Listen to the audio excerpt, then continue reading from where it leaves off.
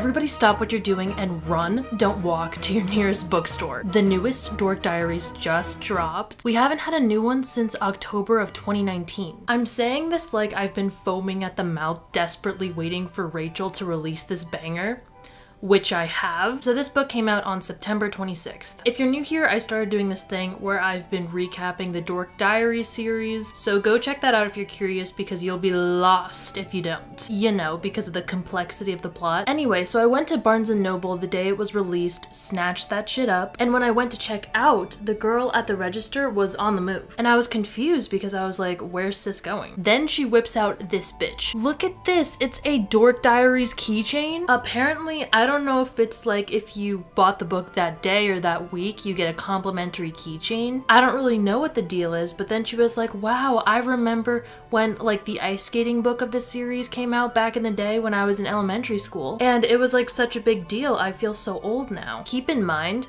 we were most definitely around the same age. I wonder what she was thinking, because I went in there at 11 a.m. to buy this shit on opening day. I was probably the first and only one because I saw the keychain jar. It was filled to the brim. But it is my sworn duty to update the masses about anything and everything I've talked about on this channel. Miraculous, Ever After High, Monster High. I am tied to these bitches for life. Anyways, let's get into it. So Nikki's band was the opener for a very popular band called the Bad Boys. Think of like One Direction level, okay? But that tour ended early because Nikki convinced them to take a break because they were burnt out and on the verge of splitting up. So Nikki's life is back to normal at the moment, which she describes in her own words as excruciatingly boring. Girl, you were the opener for a national tour. You had your own reality TV show. You win every single fucking competition you enter. Every guy likes you, every popular, cool, cute guy at least, and you have the audacity to say that your life is boring? Shut the fuck up. So to make up for the fact that they're no longer on tour anymore, the band decided to perform at this local summer fun fest when Nikki slipped and fell on an open water bottle, which naturally caused mass destruction of the stage. And then to make matters worse, Mackenzie recorded the whole thing and posted it online for everybody to see. This sent Nikki into a full-on depression spiral because she thought that the whole world was laughing at her. So she ghosted everyone she knew and threw out her one-of-a-kind custom-made dress that she wore on tour in the trash. But her friends eventually cheered her up, and this gave her the idea to do this Savage Summer Challenge. Her words, not mine. Basically, they all agreed to try one exciting and challenging activity that they've always wanted to do but were too scared to try. Nikki's goal was to learn fashion illustration. Then Nikki got this call from Trevor Chase, who is this big-time producer that hooked their band up with the Bad Boys in the first place. He told Nikki that he's giving their band an all-expenses paid vacation, paid trip to Paris to do this photo shoot for the cover of this really popular French magazine in place of the Bad Boys, because they are, you know, taking a break right now. And this is a personal thank you to Nikki for helping the Bad Boys not split up for good. Then she was like, oh my goodness, a trip to France? I need to brush up on my French. She wants to know how to say, where's the bathroom? May I order a croissant? Can you tell me where the miraculous ladybug girl lives? Dude.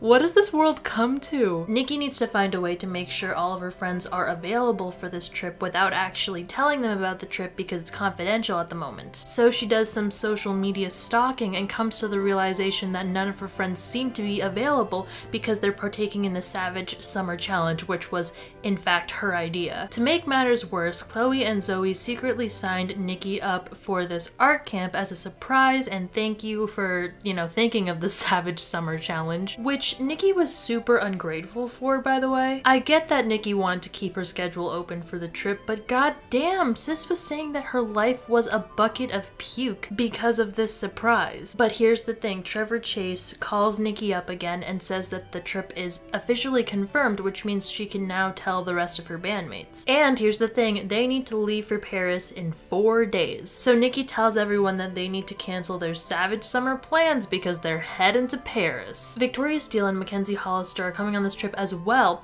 and in addition they will be meeting an assistant social media intern when they get to Paris. Can you guess who that might be? You're gonna piss your pants in shock when you find out. Before the trip, Mackenzie asks Nikki to meet up, and during this meeting, she tells her she wants a spot on the cover because it'll help her become the newest Bad Boys member, and basically blackmails Nikki by saying that if she doesn't comply, she'll send Trevor Chase the really embarrassing video that she took of Nikki and the band at the local summer fun fest. So Nikki was like, I'll think about it, to pacify her. Then when Chloe and Zoe came over to help Nikki pack for Paris, they were like, Nikki, where is your one-of-a-kind super expensive diva dress? You know, the one that you wore on tour? Because that's the outfit that they're going to be wearing for the photo shoot. And Nikki was like, y'all, this is so embarrassing, but in a moment of weakness, I did in fact throw it in the trash. They were like, no biggie, we'll just fetch it from the can. Unfortunately, at that very moment, the garbage truck came and went, taking the dress with it, most likely to the dump. Then it was time for Nikki and the gang to head to the airport. However, upon arriving at the airport, Nikki realized that Brianna had switched out all of her clothes with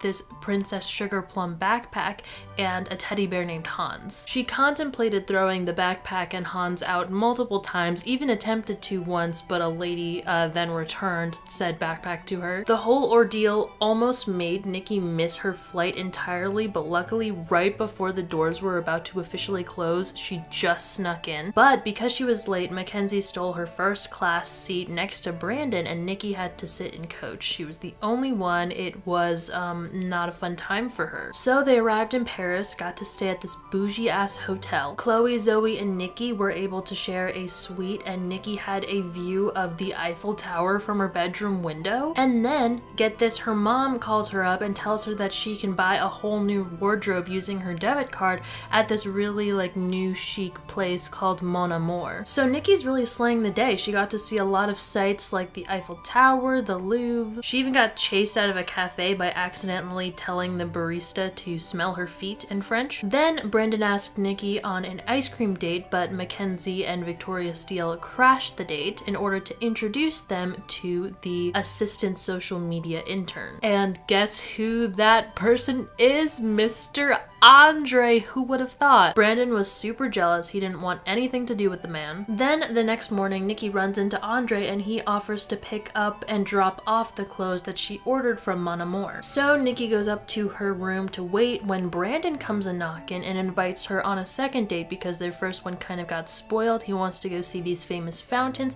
and he even brought her a box of chocolates and a mug that says I love Paris. However, shortly thereafter, guess who also comes a knockin' on Nikki's door?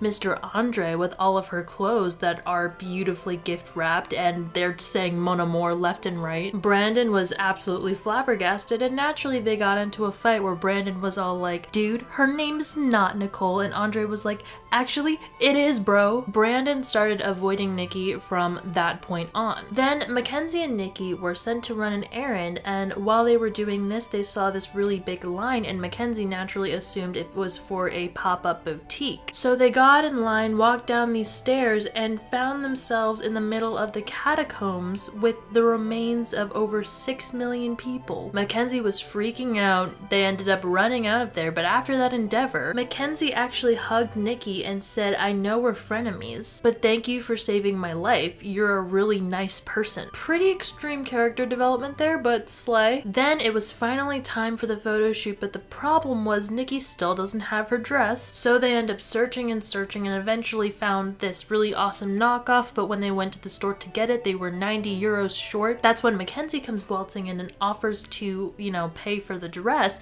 thinking it was for Chloe, and then Zoe, not for Nikki though. I guess we haven't gotten that far into her character development. But anyway, so now Mackenzie is nice all of a sudden. She's saving the day, but when they get back to the hotel and the dress is delivered there, she starts having second thoughts. She starts thinking, hey, I need an outfit for the photo shoot because I'm probably going to be on the cover. So then she decides not to give the dress back to Chloe and Zoe. Everybody starts pulling on it, and then it rips in half. Mackenzie snatches up all the remains of the fabric, runs off with it. Nikki, you know, has nothing now. She's devastated and tells everybody that she won't be able to make it to the photo shoot. She turns to Hans in her time of need, gives the bear a hug, and it's at that moment that she finds, stuffed deep down in the Princess Sugar Plum backpack, her outfit that Brianna had packed all along after taking it out of the trash. So Nikki ran out of the hotel, ran into Chloe and Zoe, who decided to stay behind because they wanted to be there for Nikki. The three of them found the scooter, scootered on over to the location of the photo shoot, and made it just in time. The pics were a success. Mackenzie was not able to make it onto the cover, and on the plane ride back home, Brandon and Nikki were able to sit next to each other in first class and clear the air. Brandon was all like, "I hope you had a fun time with your boyfriend Andre," and Nikki was like, "What are you talking about, you silly boy?" He was like, "Well, he was getting you all these presents and y'all were calling each other mon amour, and since I am fluent in French, I do in fact know what that means." And she was like, "Brandon, that's the name of the store, and these were clothes that he was delivering for me,